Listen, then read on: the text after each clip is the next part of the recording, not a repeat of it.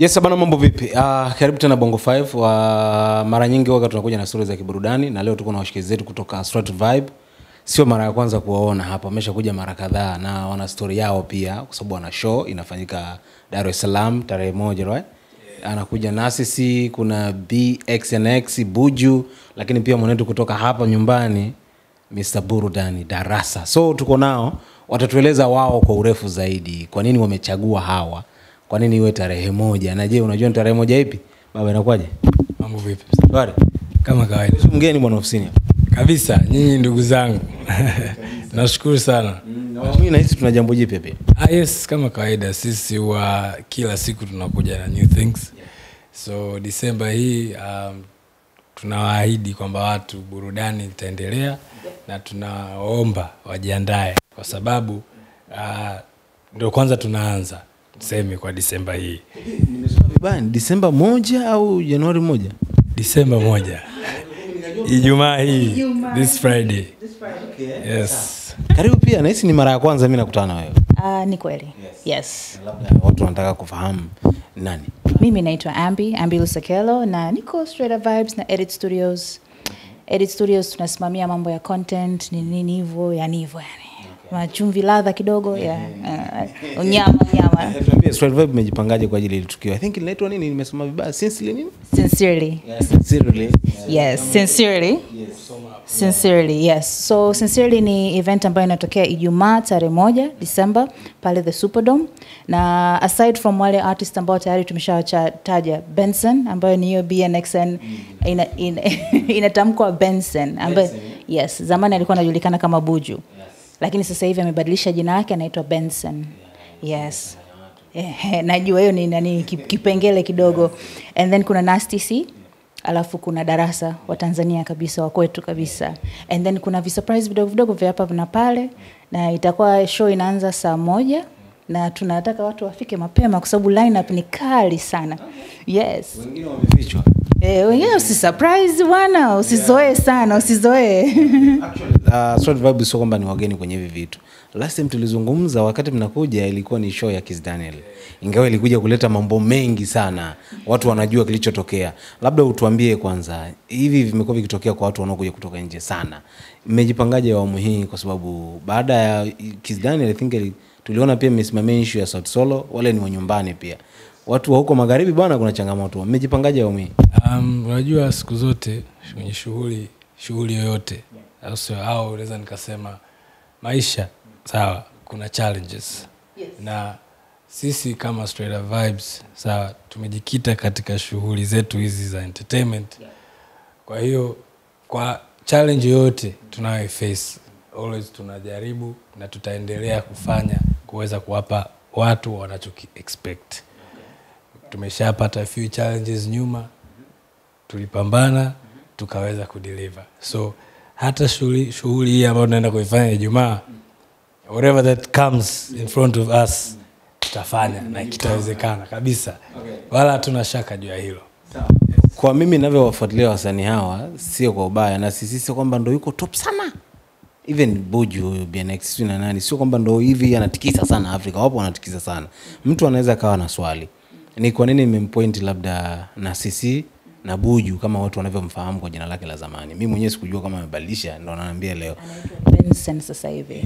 Labda kwa nini wawe wao na tunajua kuna wasanii labda wanafanya vizuri yani. Benson ambaye zamani alikuwa anajulikana kama Buju, ana sauti moja amazing, yani ana ladha tofauti. Na sisi siku zote Straight Vibes tunajaribu kuangalia utofauti. Yani haiwezekani kwamba ndani anamleta huyo basi na wewe unamleta huyo. Ukiangalia upande wa Nasty C ni hip hop lakini ana ladha nayo tofauti. He's very entertaining. Ukimsikiliza huchoki. Darassa mtu wetu wa Tanzania, yani hii nyimbo yake mpya ina hit sana sasa hivi. Kwa hiyo ukiangalia upande wa kwa nini wasanii hawa, that is the reason, wako tofauti. Sisi tunajaribu kutoa experience, kuleta utofauti na watu bado wanapata ile entertainment, mtu anaridhika kama ameburudika na kitu tofauti. Okay. Yeah. Unachoongezea?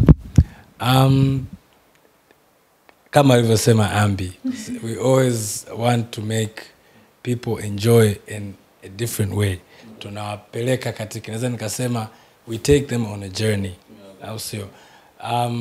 Pia sababu nyingine ni kwamba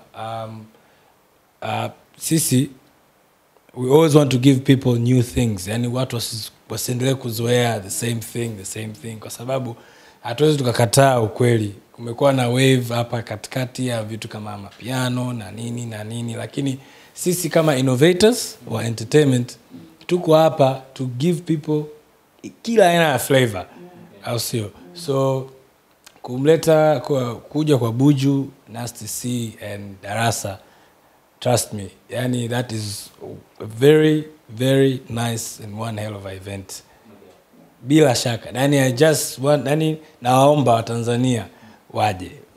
Yeah. Zamani kulikuwa na perception watu wanaamini labda wasanii wanaotoka nje labda wa ndani hawapewi nafasi, lakini sasa hivi nahisi limeshaanza kupotea kwa sababu kwetu pia wanaenda kwenye mataifa mengine. Hiyo sio kitu kibaya sana. Nyie mnatengeneza connection ipi? Kwa sababu nyie mna exposure ya wasanii wakubwa, waenda pia mna maagent wenu, mapromoter wa kwenu. Wasanii wanapokuja hawa wakubwa kutoka nje, tuna wasanii wetu pia. Labda mnawasaidiaje wao pia connection ya kuunganisha nao, maybe kwa collabo, unajua wapate exposure wajifunze pia. Nyie mnafanya hivyo au nyie mkileta wasanii wenyewe watajuana? Tuanzie hapa. Kawaida Sniper Montana huaga yuko very open kwa ajili ya collaborations, na in fact yeye ni mkati wa wale watu ambao wanajaribu kutengeneza environment where wasanii wanakutana.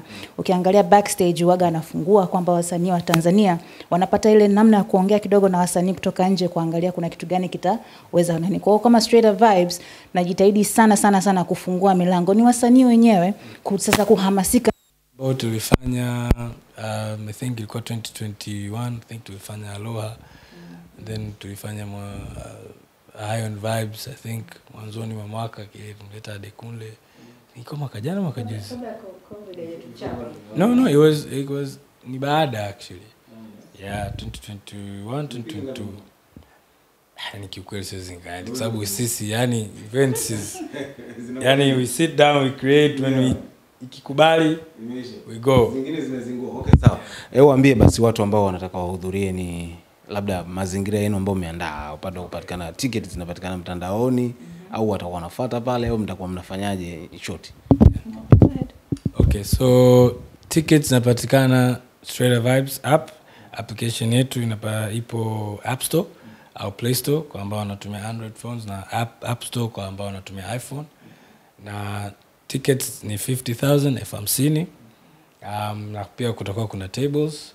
Kama mtu atataka tables pale kwenye app inajieleza, naweza kuchagua na nini, lakini tickets zipo on our app ya Straight Vibes, na tunaomba watu waje na wapakue app yetu ya Straight Vibes. Mtu amepewa taarifa yuko mtaani, hajui mambo ya app na nini, labda akashtukia siku ya Alhamisi, hajaingia wewe Jumaa hiyo mchana jioni hivi, anataka ngoja niende pale ndio kumalizana pale, huyo haingii kabisa?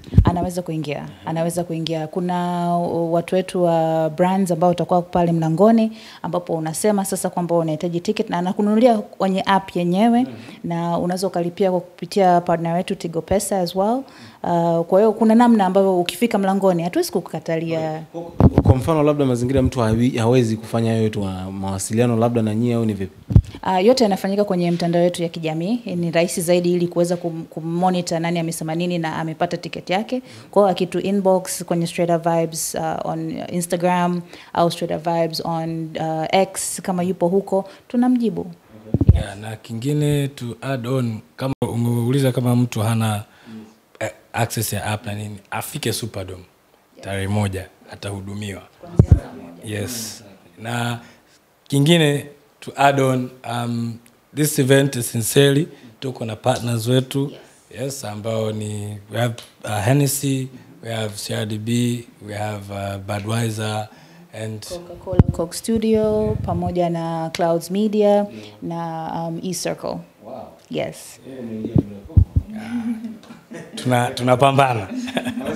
Bwana, tumepiga story na wanetu, haikuwa siku ya debate. Nafikiri yapo, utawapigia pale watakupa maelekezo. Mimi naitwa Mando, tuko hapa Bongo 5, tukutane siku ya Ijumaa nafikiri. Shukrani sana my brother. Thank you bro. Asante sana.